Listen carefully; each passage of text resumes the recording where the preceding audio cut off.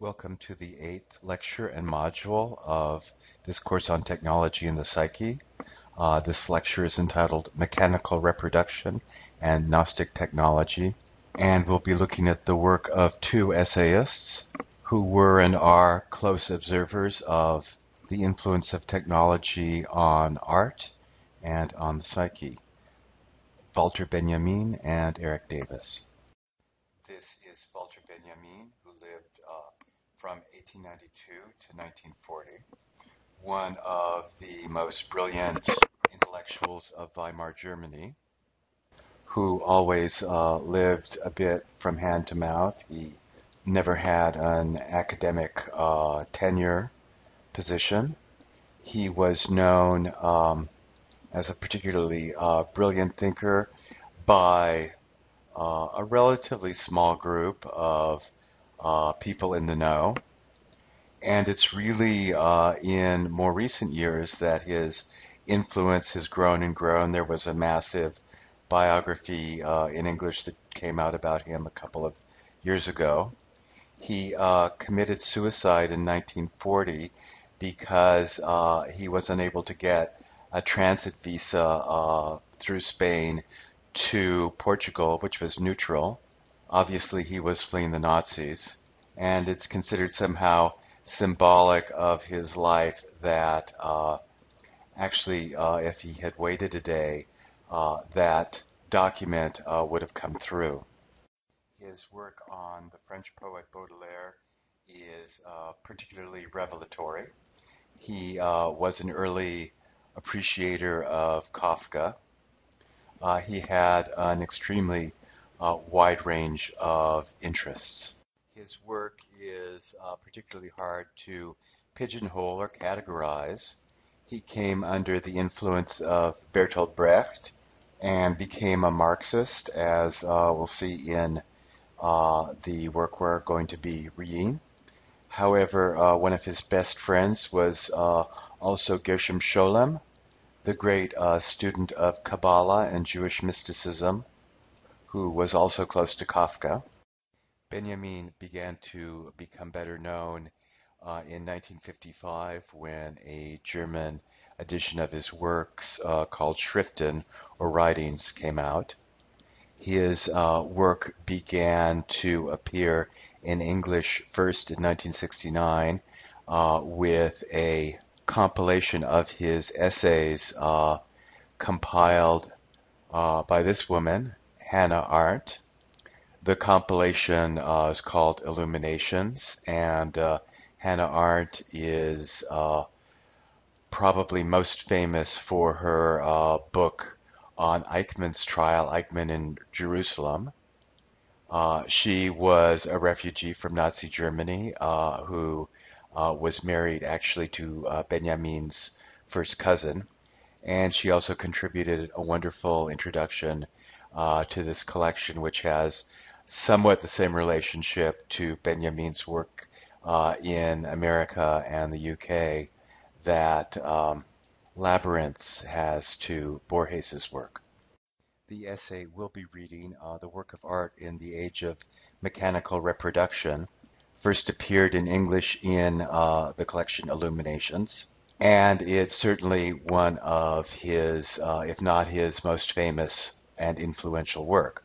What does happen to the work of art under the influence of mechanical reproduction or technology? Benjamin starts the essay with a wonderful quote from the French essayist and poet Paul Valéry, who says, "The amazing growth of our techniques, the adaptability and precision they have attained, the ideas and habits they are creating, make it a certainty that profound changes are impending in the ancient craft of the beautiful." Benjamin takes the position that something is lost and something else is gained when it becomes possible to make or reproduce art in mass quantities. Mechanical reproduction, of course, makes works of art more readily available to the man on the street, the common man or woman.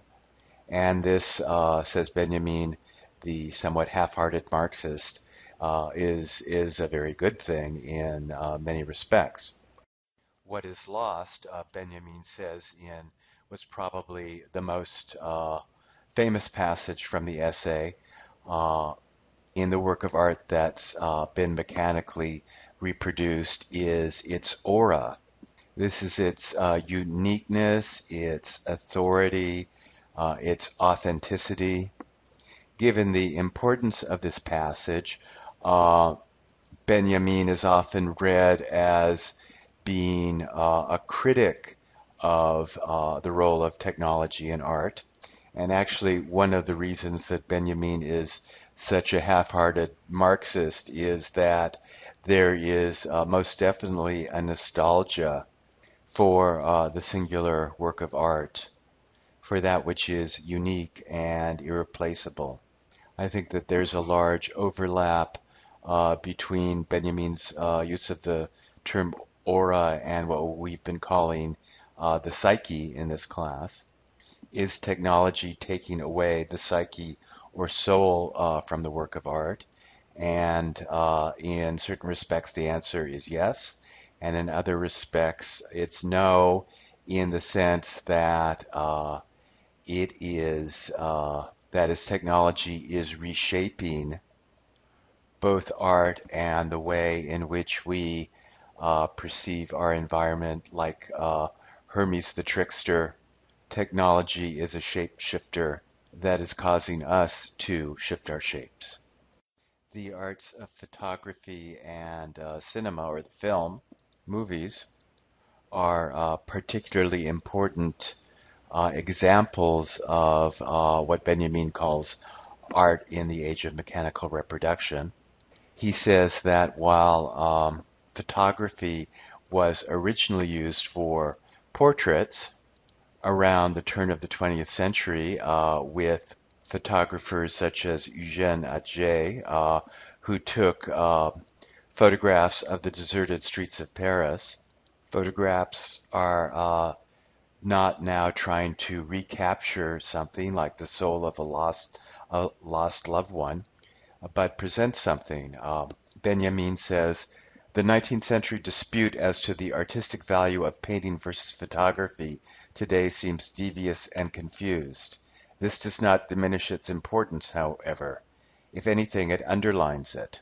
Earlier, much futile thought had been devoted to the question of whether photography is an art. The primary question, whether the very invention of photography had not transformed the entire nature of art, was not asked. Soon, film theoreticians asked the same ill-considered question with regard to the film. The contrast here with film is between film and the theater. Benjamin says the camera that presents the performance of the film actor to the public need not respect the performance as an integral whole. The audience's identification with the actor is really an identification with the camera. With techniques such as editing or montage, the performer loses his or her aura. This is, of course, a series of stills from one of the most famous montage sequences in film history, the shower scene in Hitchcock's Psycho. Such film techniques as montage, Benjamin says, strikingly show that art has left the realm of the beautiful semblance, which so far had been taken to be the only sphere where art could thrive. The implication being that the sphere of what constitutes art has changed through the introduction of technology and mechanical reproduction. Benjamin speaks about the ancient lament that the masses seek distraction, whereas art demands concentration from the spectator. Benjamin says that a man who concentrates before a work of art is absorbed by it. In contrast, the distracted mass absorbs the work of art. It's an entirely different relationship, but Benjamin implies none less valid for that, and very interestingly compares the experience of watching a film with people's experience of architecture, which is, of course, a very ancient art. This is this is a photo of the recently built Seattle Public Library, done by architect Rem Koolhaas. It's the sort of work of architecture that surrounds you, as a film might surround you, but as a great work of architecture, the experience of being absorbed into it as one is absorbed into a riveting film is particularly exhilarating. We will also be reading the work of this gentleman, Eric Davis, who was born in 1967, 3 chapters from his first book, Techgnosis, Myth, Magic, and Mysticism in the Age of Information. This book originally came out in 1998 during what I recall with a bit of nostalgia as being a time when web technology held so much promise. It appeared like a magic carpet sweeping us away into wherever we wanted to be swept away into. The edition you have was revised in 2004. Eric is actually doing another edition now, but I've been told that it's a relatively minor one. The chapters we'll be reading recapitulate many of our themes. It reflects some of the techno-optimism of the time that it was written, while at the same time casting a critical eye on some of the claims of the technologists.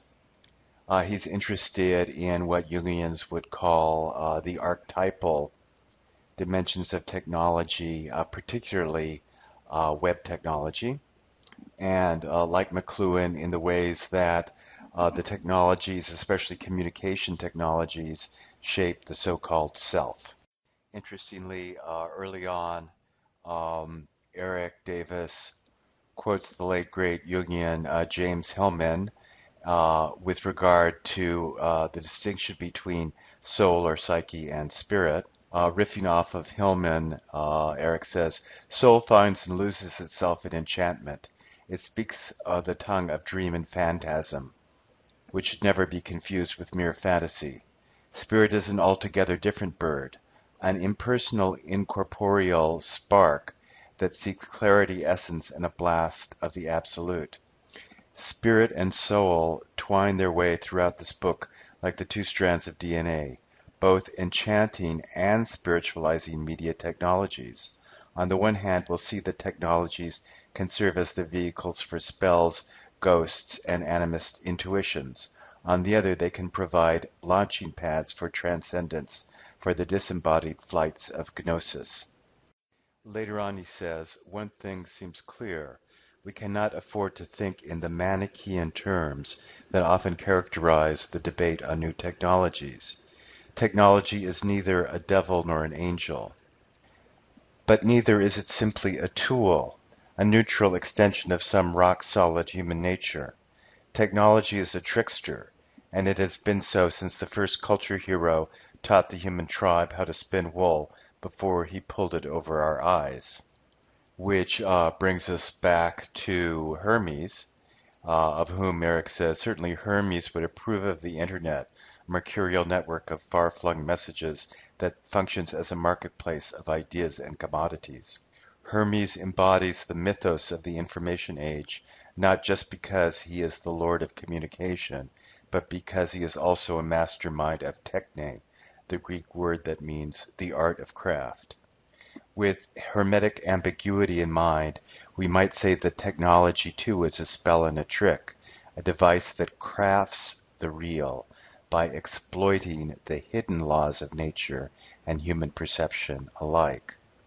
Or you might even say by changing or transforming those laws.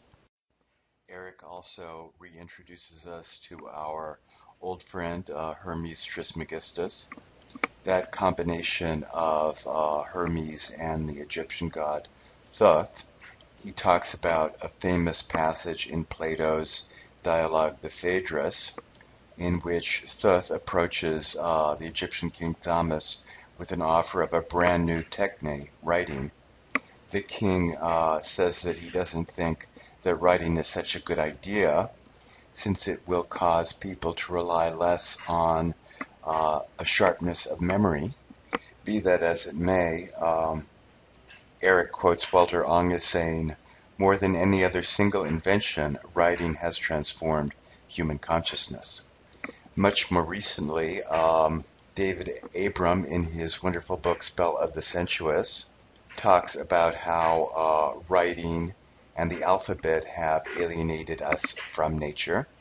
He may have a point, but the other point being, well, is writing really all so bad? As Eric says, like all powerful technologies, thus useful tool transform the user as well. Eric reminds us that the Kabbalah, that form of Jewish mysticism that's undergone recent popularity, is in fact based in the symbology of the Hebrew alphabet. Eric makes the point that reading cannot contain religious experience, but it can certainly catalyze it. He goes into the famous passage from St. Augustine's Confessions, in which Augustine describes his conversion experience, which is illustrated here, and which comes about through him hearing some children playing a game in which they keep repeating the phrase "tole lege," which means take up and read.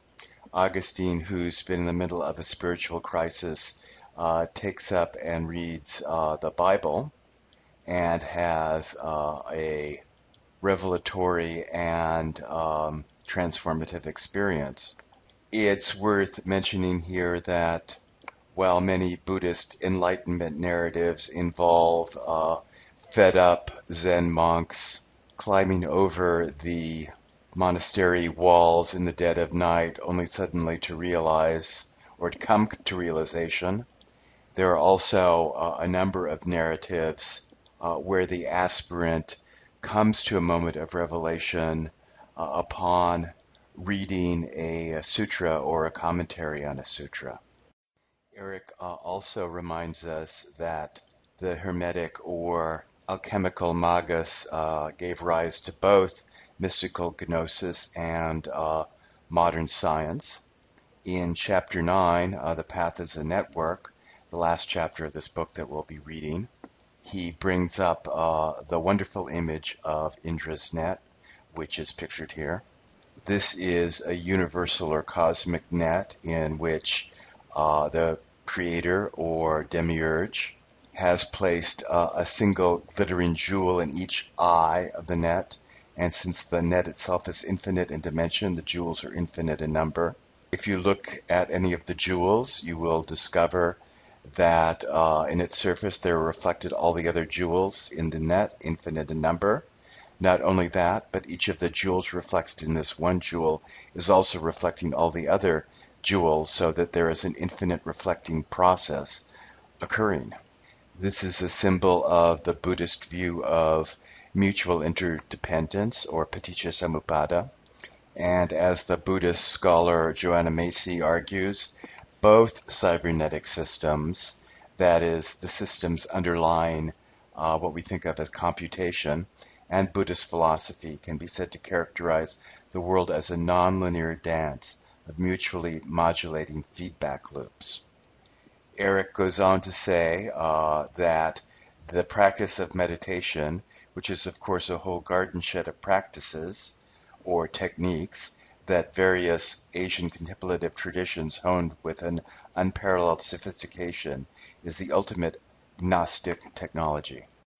There are many postmodern and techno-optimistic comparisons of the web, which used to be called the World Wide Web, to Indra's net, claims that as a web or a net, this most disruptive, quote unquote, of contemporary technologies actually tends toward the non-hierarchical, the distributed. Another image here that Eric mentions is that of the rhizome, Such plants as grasses, orchids, lilies, and bamboo do not have roots, but rhizomes, creeping underground stems which spread sideways on dispersed horizontal networks of swollen or slender filaments. So these plants defy categorization as individuated entities, just as Buddhism maintains that the notion of self is an illusion which leads to suffering. The image of the rhizome is also particularly important in the book A Thousand Plateaus, which is one of the most influential works of postmodern or post-structuralist philosophy, written by the two French philosophers Gilles Deleuze and Félix Guattari. The question remains whether this view of the web is wishful thinking, but as usual, it would seem that techno-optimism and techno-pessimism are two sides of the same coin.